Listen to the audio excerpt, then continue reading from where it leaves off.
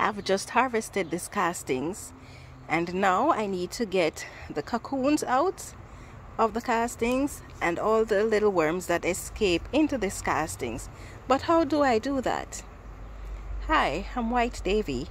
Welcome to White Davy Garden and Worm Farm. In today's video we are going to be discussing how you can extract your worms and your cocoons from this bin. And when I say your cocoons, I don't mean that you're going to be taking out the actual cocoons, but you're going to allow your cocoons to watch. So let's get into the video. So in this container here I have my African nightcrawler castings that I harvested about a month to 6 weeks ago. I'm not sure of the exact date, but it is within that range. Now after harvesting this, I created a bait cup. This is my bait cup, old and macheted as it is. So I have holes in the bottom and in the side. The top I leave open. I do not cover it. You can cover it, sometimes I do. So what I'm going to do with this is I had some shredded paper, shredded cardboard,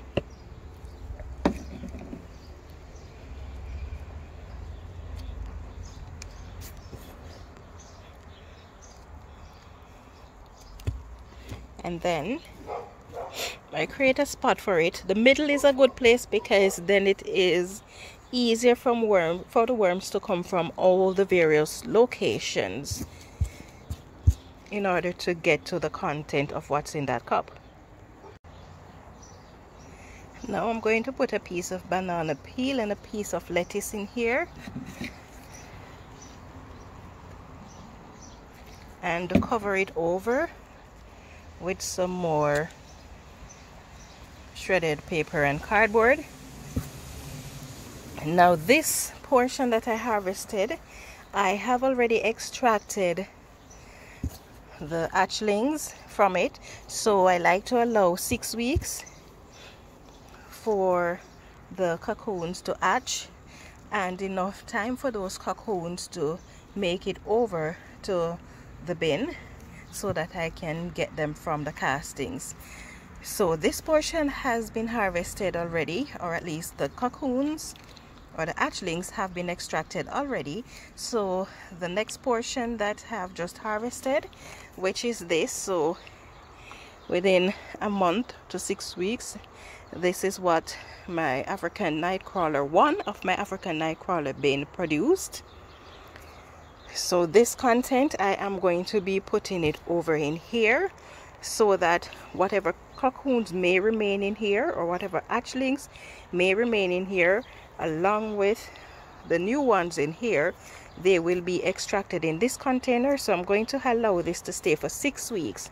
Now one of the things that I like to do is allow 3 weeks, because in 3 weeks a lot of the cocoons would have hatched and would have made their way over to the bin, after which you can extract whatever is in here and repeat the process of putting the bait cup back in, and keep doing that for 6 weeks, and then you can use your castings without worrying about losing all that cocoons and all those hatchlings. Now I find that my African night crawlers, they are rather ferocious eaters. So now let's get this content over into the bin. So this is what remains of my worm bin, and everything you see in here, with the exception of this region here where the bait cup was emptied, everything that you see here is castings and African night crawlers.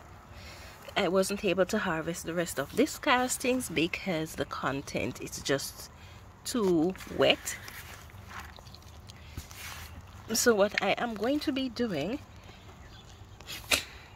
is I'm going to take my large sifter and I'm going to put it on top of my African nightcrawler bin that is empty, and then I am going to spread it out in thin layers. As the worms try to escape the light, they're going to be falling through the holes in the sifter down into the worm bin, leaving the castings behind. and then that castings I'm going to be baiting out the cocoons and the hatchlings from it as well. On this channel I have a lot of practical information that you can use if you are new to worm farming, or if you've been worm farming for a while but you're looking for additional information on running your worm farm. And in addition to that, I am on Facebook as well, and I also offer training courses in worm farming. So if you are interested in getting information on worm farming, whatever aspect of worm farming, then you can join my email list by contacting me. I will leave my contact information in the description below.